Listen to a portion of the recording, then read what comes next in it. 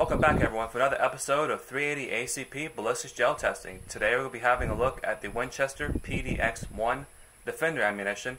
It's a 95 grain jacketed hollow point that's harbored in a nickel plated case, and it uses flash suppressant powder for low light situations. We'll be testing out of our little Ruger LCP with a 2-inch barrel.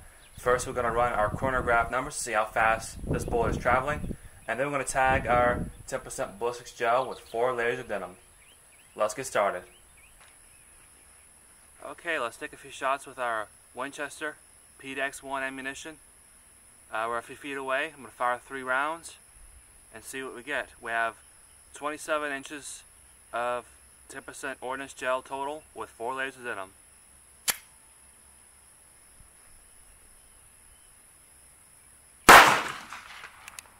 Went a little lower than I expected.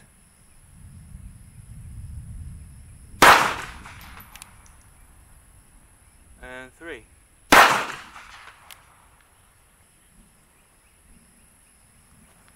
Looks like we lost the projectile. Let me give it one more shot.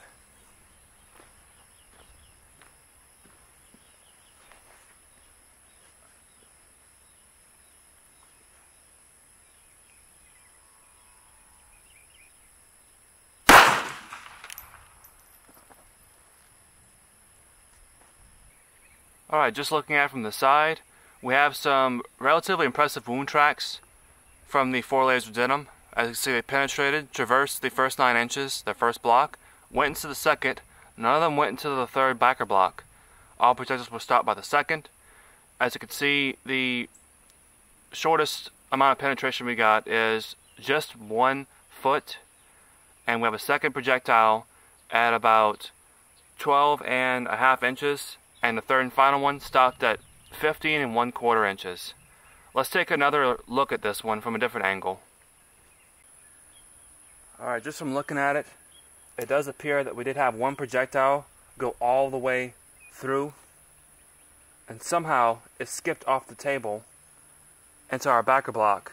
I have no idea what happened there, and of course the projectile is nowhere to be found. But the 3 shots we did get on point. We have these 2 shortest projectiles, both tumbled. I can see that the wound tracks are pretty impressive right here, and they're backwards right here, sideways in the gel. And of course this one is straight on, and it penetrated the most. But it looks like these 2 has some penetration. So let's go ahead and dig these out. Alright, as we can see, we have one projectile, the one that did not expand. It was clogged with denim. Otherwise, undamaged. We have one that's half expanded.